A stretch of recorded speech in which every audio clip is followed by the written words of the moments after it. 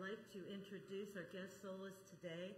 His name is Luke Bellant, and I had the pleasure of working with Luke at Barbara Ingram even before he got to Barbara Ingram. We worked in summer programs for several years, and he was ready to be in a show when we got closed down, and we were all real sad about that. But he's growing up. Voice has changed a little since I had him last. But I've enjoyed working with him, and he is going to be singing my father's favorite hymn, His Eyes on the Sparrow. Sorry, I'll play.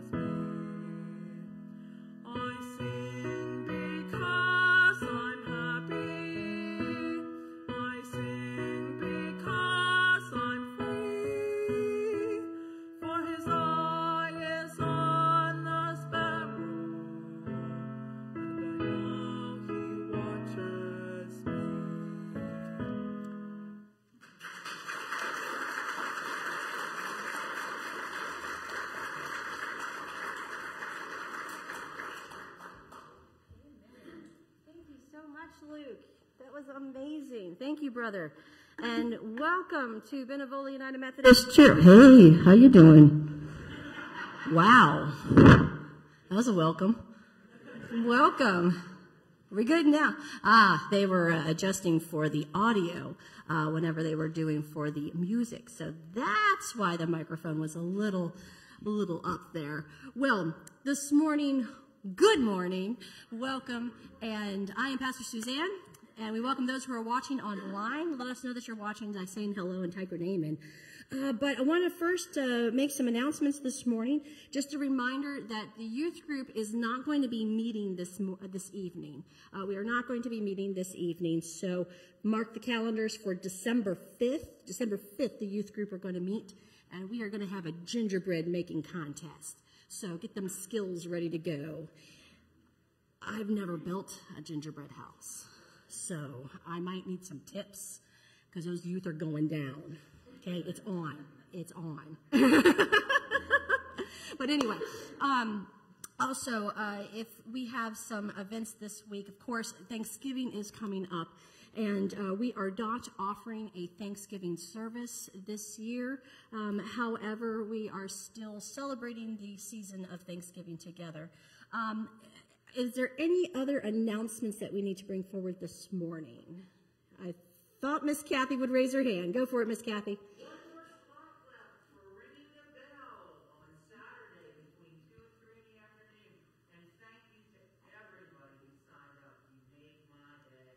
Absolutely, yes. One more slot to volunteer to bell ring for the Salvation Army. And if you are interested in that, the sign-up sheet is right out front here. And let Kathy know if you have any questions. But thank you to all who have signed up already. We're looking forward to it. Going out there to make some noise.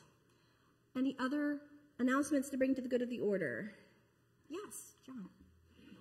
Trustees will meet November 29th. Trustees will meet November 29th. 7 o'clock. Here in the overflow room or over in the conference room. Just show up.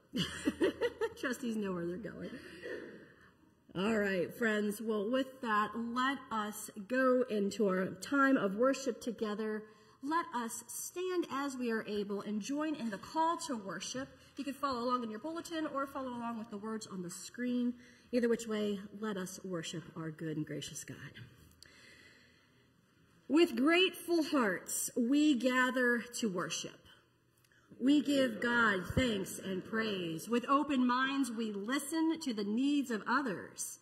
We give God thanks and praise. With outstretched hands, we serve one another.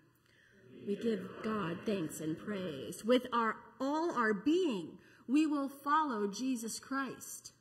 And we give God thanks and praise. We do indeed. Let us sing, He is Exalted, in the Faith We Sing book. It's the black book there in your pews. It's on page 2070.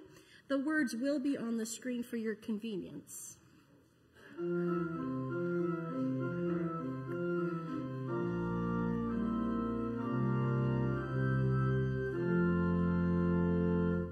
He is exalted, the King is exalted on high.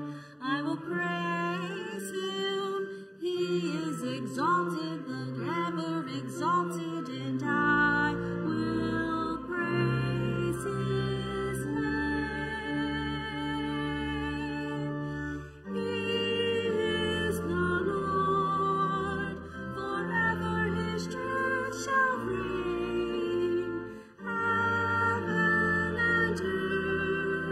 Rejoice in His holy name. He is exalted, the King is exalted on high. Amen. You may be seated.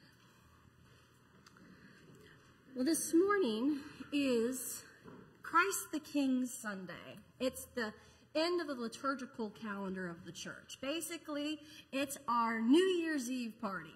It's the time we celebrate the whole reason we come to faith, and that is to celebrate Christ the King. The church calendar always starts off with the birth of Jesus, and that is where our Advent comes in. And next week we start our Advent. So Christ the King Sunday is a time of accumulation. It brings together why we are disciples in Christ. And what better and fitting way than to recall the creeds that we adhere to. And those creeds include things like the Nicene Creed as well as the Apostles' Creed, which we are going to recite together because this is the epitome of our faith. You know, this sort of kind of makes our declarations out there. Who do you believe? What do you believe? Well, this is what we believe. So let us join together and recite the Apostles' Creed together.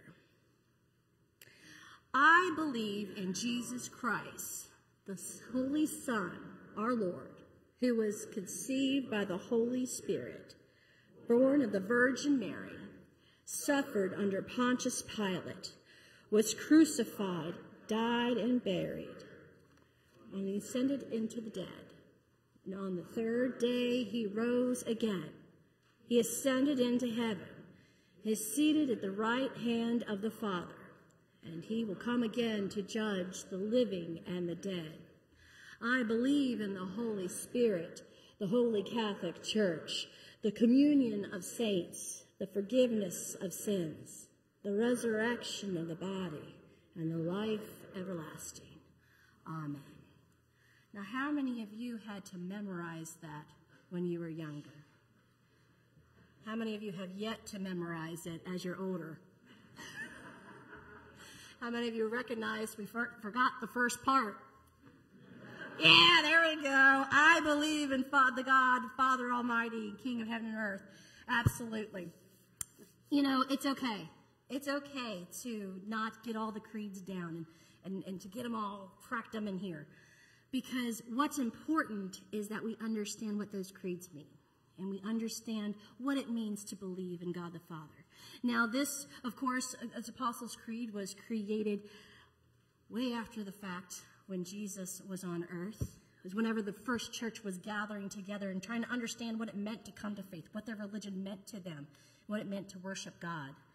And to this day, we're still making adjustments to these creeds to help us understand how to worship God.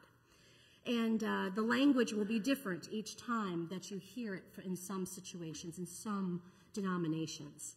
But the important part is that we do believe in something, and that something is God, the Father, the Son, and the Holy Spirit. We believe in Jesus Christ.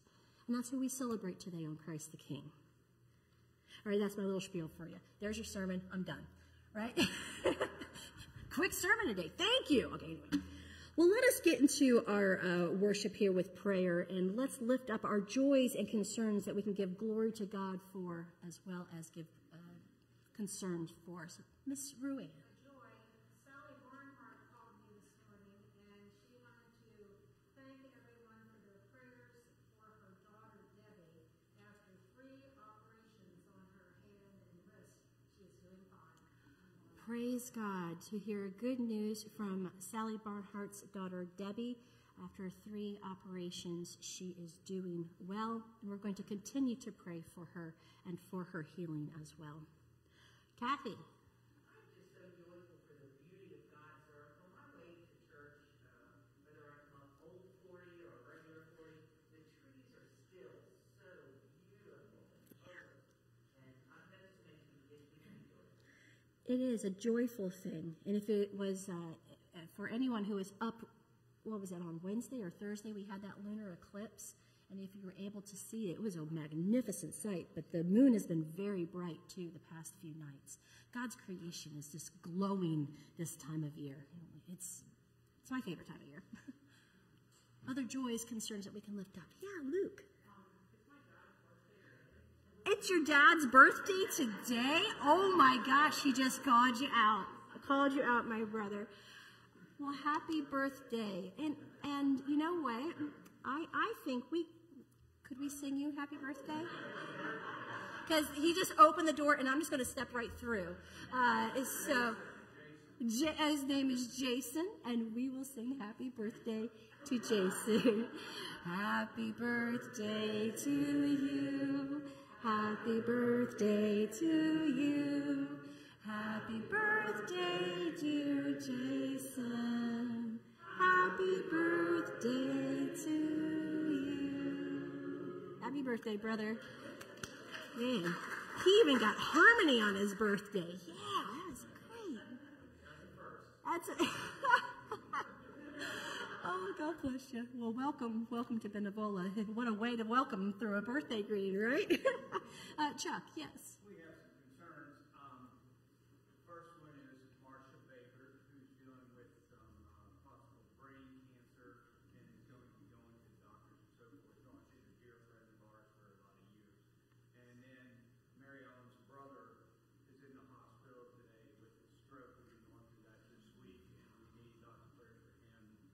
And last but not least, Anna Farney, who I had told you all about many times ago,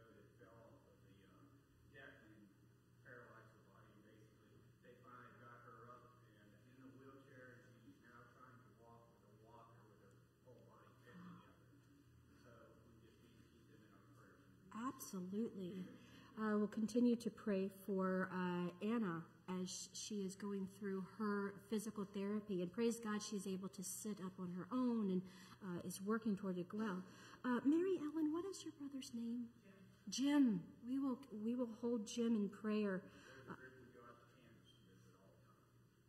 Yes, God's hands is holding this all. And Jim is suffered a stroke, but we know God is with him and God is with the medical team, as well as surrounding you, my sister. And also prayers for Marcia Baker, who is going through brain cancer and diagnosis and treatments and things, and we just continue to pray for Marcia. Yes.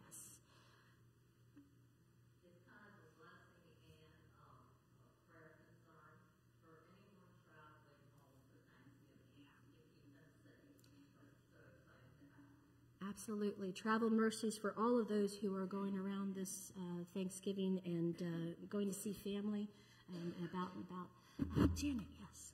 Thursday, I discovered we had this other meeting place. Tuesday, I'm sorry, Thursday. On Tuesday, Ad is going to have.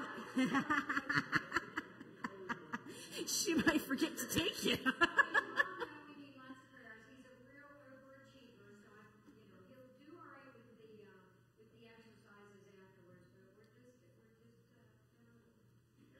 Apparently walking down on you. Oh, how he's supposed to come yeah. So yes, we won't have to deal with that being in the hospital every night because we know he doesn't do that well. Absolutely. Well, Ad will try to break you out, but Ad, we will be in prayer for you on your surgery on Tuesday, as well as for your family too, as they come alongside you. Yeah. Oh yeah, and I'm praying for those nurses and the doctors. They're going to need to bolt you down or something, but God will be with you, nonetheless. Gail, yes.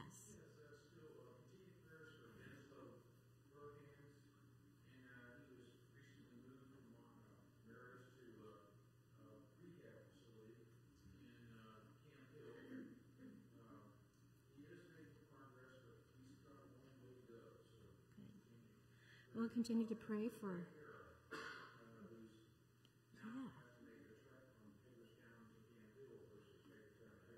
Yeah.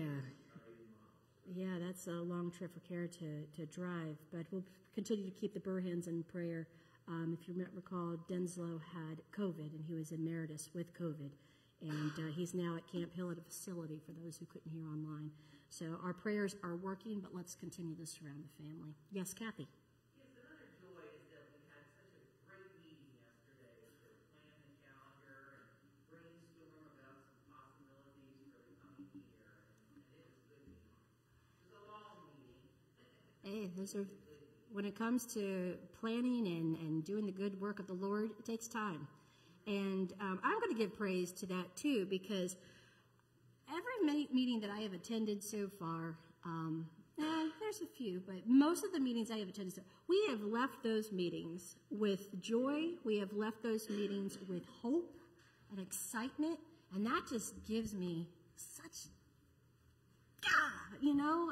it's the Lord on fire, the Holy Spirit working, and just goes to show that we've got life in this church. And ain't no COVID going to put this life out, right? We've got so much ministry that's going on and that we're doing together and working together, and that is for the glory of God. And when that is our focus, good things can happen. Amen. All right, friends. Well, let us center our hearts and let us enter into prayer. Would you bow your heads with me? Good and gracious God, we just thank you for this beautiful day, this fall day, this day to come and to celebrate and to worship and to be in this space together as community. We may know the people who surround us. We may not know the people around us. But we do know, Lord, that you know who they are. And we know that we have something in common. We follow you. We are surrounded by your love, your embrace. You hold us, Lord. You gently move us. You give us wisdom. You bring us hope.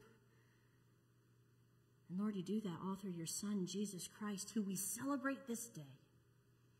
And we thank you, Lord, for your Son, who made a way to have a relationship with you, Lord, who challenged the authorities of his day, who came and walked this earth, Lord, so that your will could be done. Lord, there is so much to be done. There is so much hurt. There's so much strife. There is so much sorrow. There are things, Lord, that is out of our control. And sometimes, Lord, we try to control it, but Lord, we just have such a difficult time giving it over to you. And Lord, this day we offer it to you. Those burdens that have been holding us down, those things that we have been struggling with this week, Lord. We know as the holidays come about and how celebrations come around, and it causes stress and tension. And Lord, on top of the stuff that we're already going through, we just don't know where to channel that. But this is our opportunity, Lord, to give it over to you. Remind us of your power, of your glory, of your might. May we feel that this day. We thank you for successful operations. We thank you for healing. We thank you for those who are able to celebrate life together and celebrate birthdays and anniversaries and things of those matters that we love to join in bringing to you. But Lord, we also have those things that are so delicate in our lives that we don't know how to handle. Those strifes that are coming along, those complications with health problems, those things that come unexpectedly, those medical emergencies, the surgeries that we don't know about, the healing that we want to happen but is not happening, and we're just frustrated, Lord.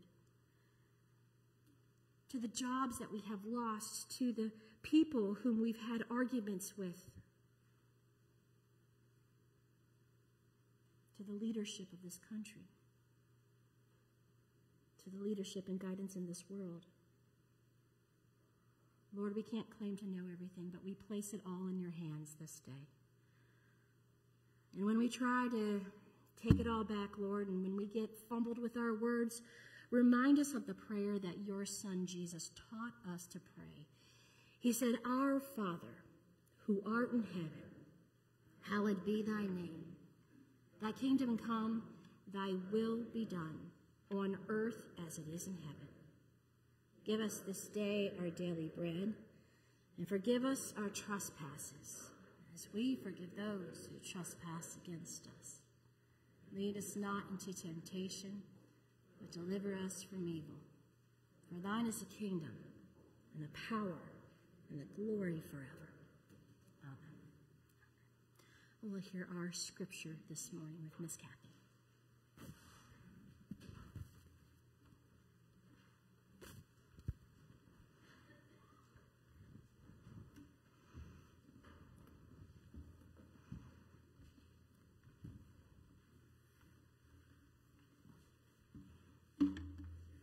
Good morning, Benevola.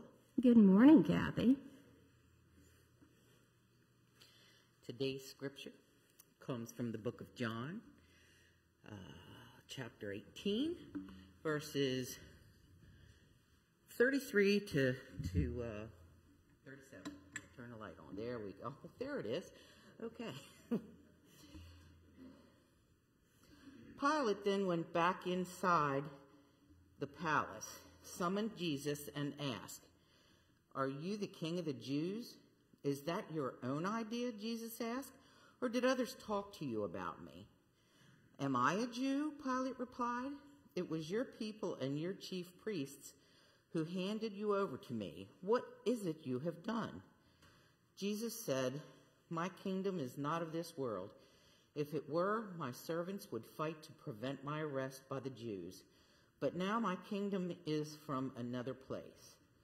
"You are a king then," said Pilate. And Jesus answered, "You are right in saying that I'm a king. In fact, for this reason I was born, and for this I came into the world, to testify to the truth. Everyone on the side of truth listens to me." The word of God for the people of God. Thanks be to God. This will just take me another 20 minutes. Hey, that's okay. God bless you. Well.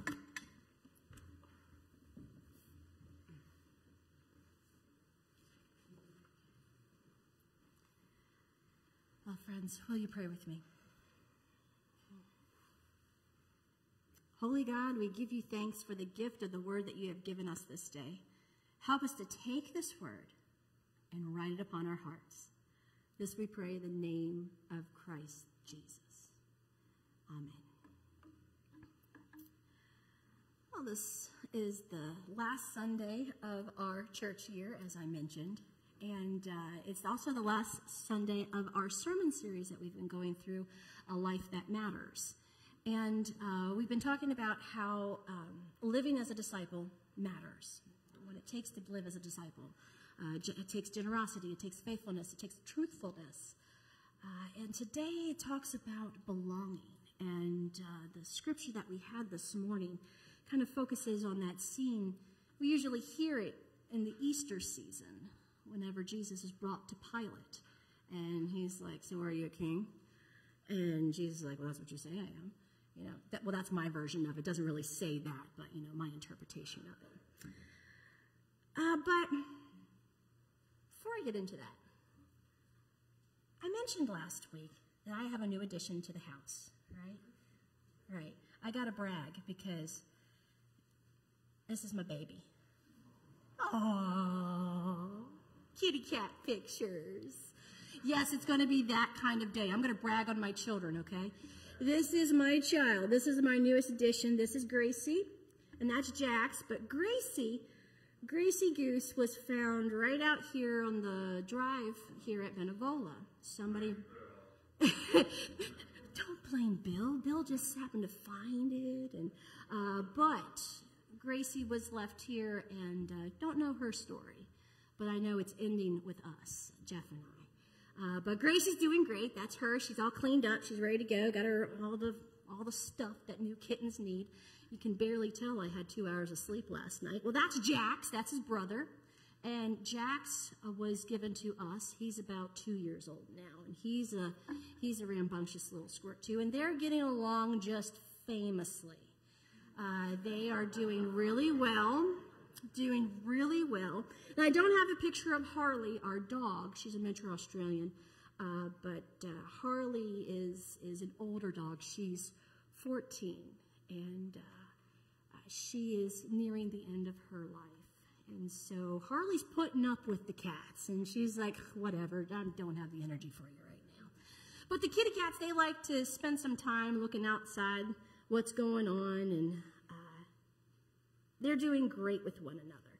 But they're learning how to figure out life together. And that's where the sermon comes in, right?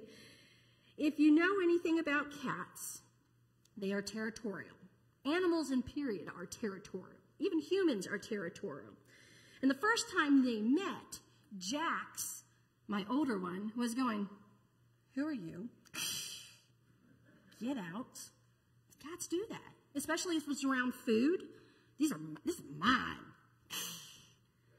Well, before this picture was taken, Gracie was trying to see how far she could get with Jax. See Jax's tail on the other side there? Jax's tail was wagging just a little bit because he knew his sister was coming around. I don't know if he picked it up or not, but he was sending off those vibes that I don't want to be messed with. But then as she came over, he was like, who are you? What are you doing here? What do you want? You're new here. And Gracie's like, hey, you want to play? Want to play? Want to play? You know how kittens can be, right? Well, as Jax is switching his tail, Gracie tries to go after the tail. And of course, what has happened? Jax, back off. Don't make me uncomfortable. Get away. He did it 3 times.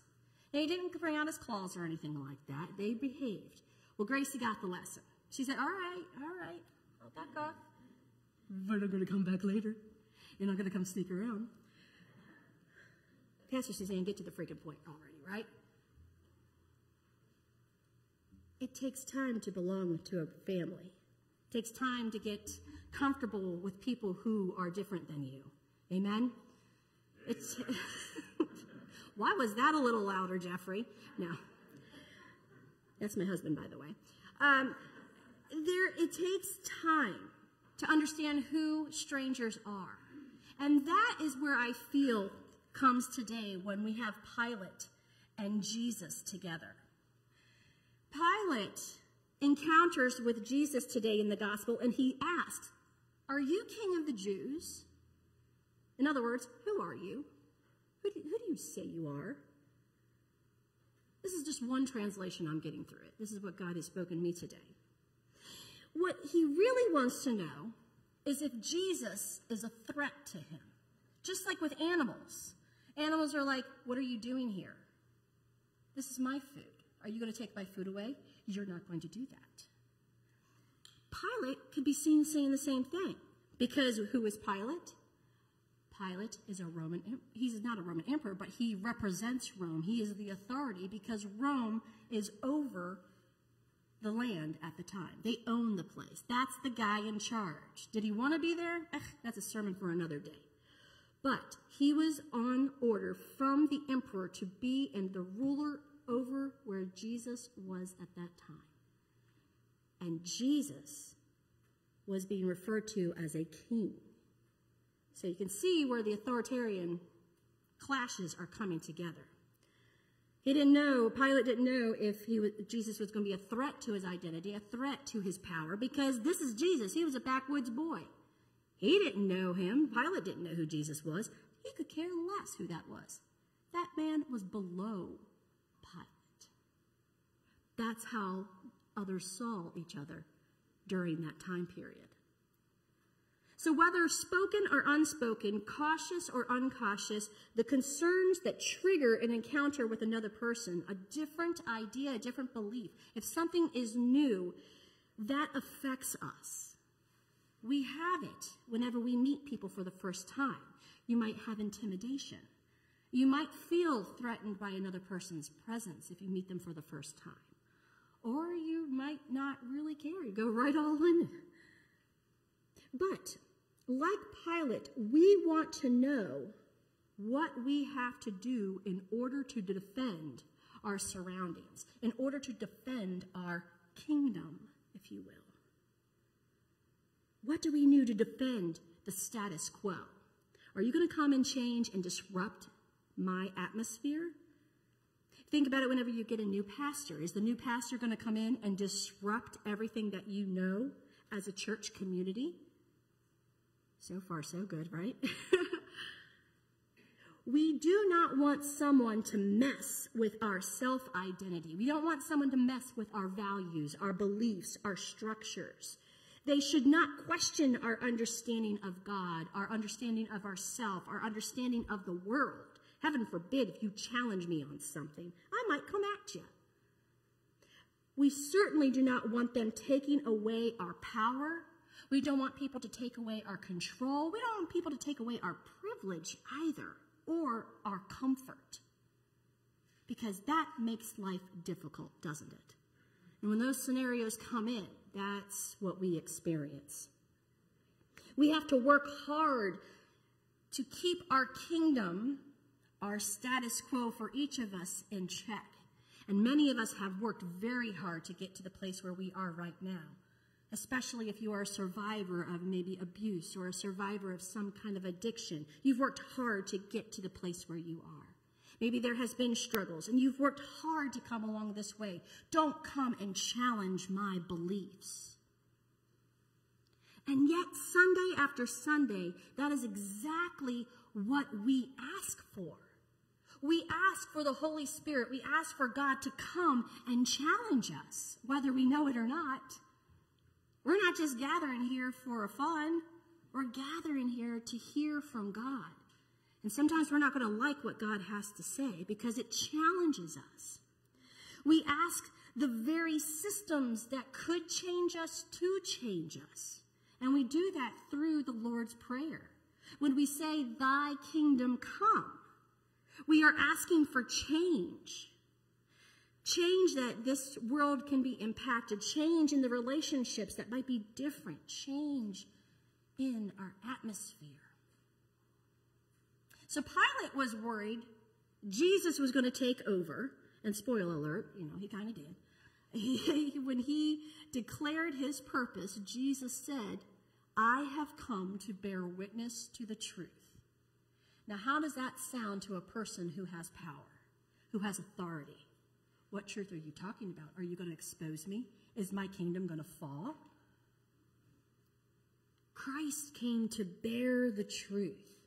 Truth about living. Truth about faith. Truth about meaning and purpose. The truth about grace and reconciliation. This is the truth that Christ came to testify to, and everyone who belongs to the truth, Jesus says. Everyone who belongs to the truth listens to my voice. In other words, those who hear will follow. Those who hear will have the change and experience transformation. Everyone who belongs. Now that might mean someone might not belong. We can't force belonging. But we must change the way we see and think and act and hear and speak. We challenge the status quo because the status quo must go. That could actually be a t-shirt, couldn't it? Let's get on that, right? We could sell that for a fundraiser or something. Status quo must go. Yeah, that's a bumper sticker way of thinking things, but it's true. There's a different way of living and a different way of being.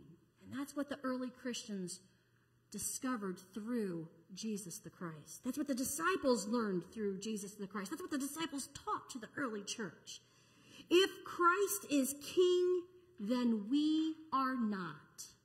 We have no authority. And the other systems and structures of power in this world, they're neither a powerful force. If Christ is king, those systems and structures are nothing. They are not determinative of our decisions about our encounters with one another. They don't determine whether I allow my neighbor to sit next to me or not. If we want to live a life that matters, then we ought to let our kingdoms of individualism and indifference go. Our kingdoms of fear, of prejudice, of resentment, we got to let that go. Our kingdom of judgment and labeling, it must go. Why? Because everyone who belongs knows the truth, and that truth is in Jesus the Christ. We must stop defending our kingdoms and saying and adhering to the status quo. You know what I mean by status quo, right? How making things the same, all of the institutes that we have, the things that seem normal to us. Really, in fact, they might not be normal. Just like with the cats. Jax thought he was the king of the world. He was the only cat that was there. Until, dun, dun, dun, kitten comes along. Challenges the status quo. Now, if Jax wants to create a kingdom and include this little one, he's got to change some ways. Get used to this new way of being and maybe hear what God has to say to him through it too. Now, I don't know if my cat believes in God or not. He reads all my sermons, so I'm hoping he does. I'll be working on the Apostles' Creed with him soon. That would be impressive. Call Jimmy Fallon right now. We'll do the pet's impressiveness here, but remember, the status quo must go. In defending our kingdoms, we tend to live as if the truth belongs to us. Just as Pilate thought the truth belonged to him. No. We live as if we know the mind of God when we put ourselves in that position. I hate to tell you, you're not God. Neither am I. None of us are God. We know what is right and we do our best, but we are not God. And who is in and who is out, that is not for us to judge. What does my husband say a lot that I really enjoy? He says, don't judge me unless you above me. Don't judge me unless you above me, because I'm not the judge. God is the judge.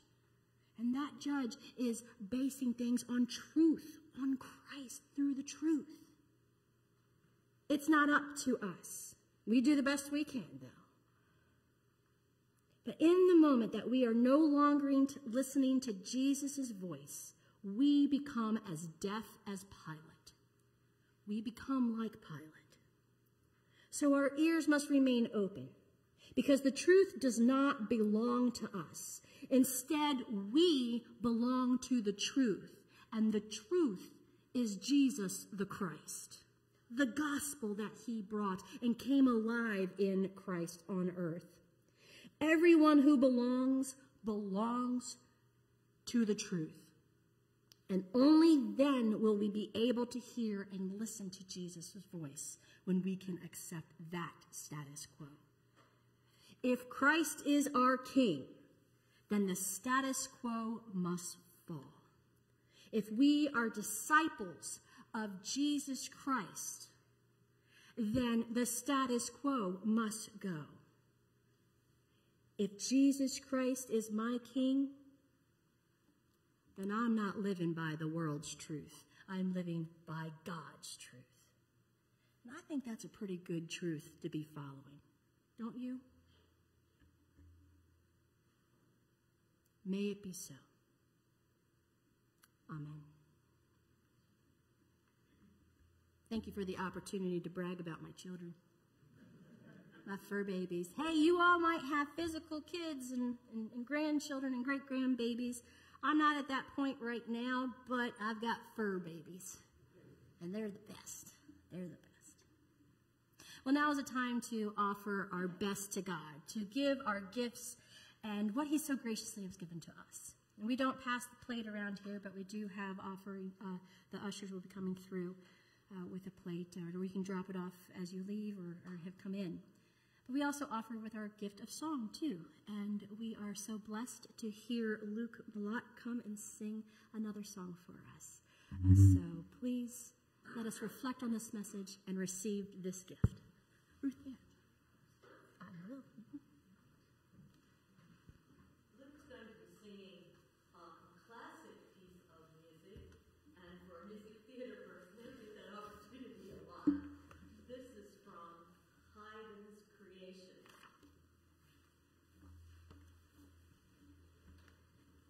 I'm so sorry.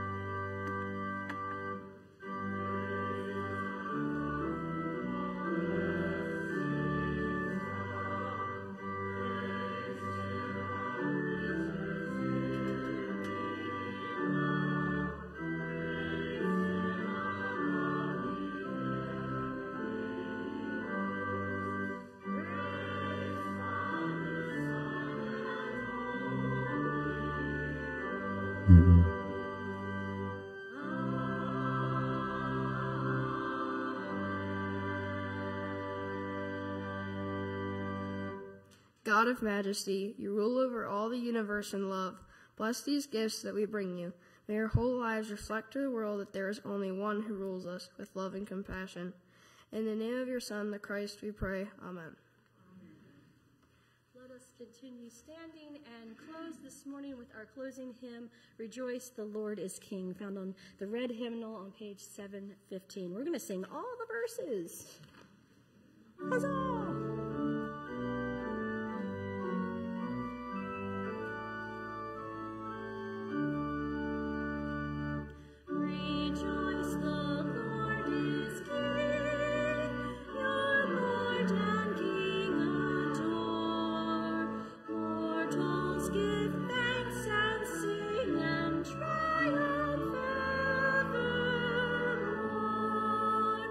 Lift up your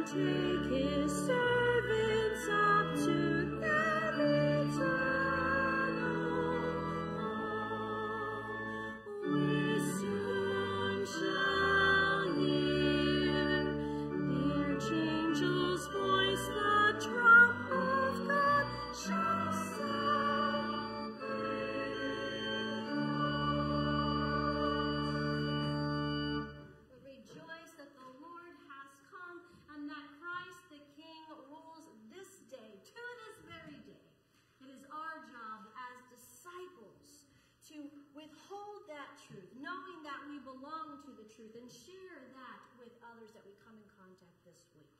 So with that, friends, in the name of the Father, Son, and the Holy Spirit, go in peace, knowing you belong in Christ.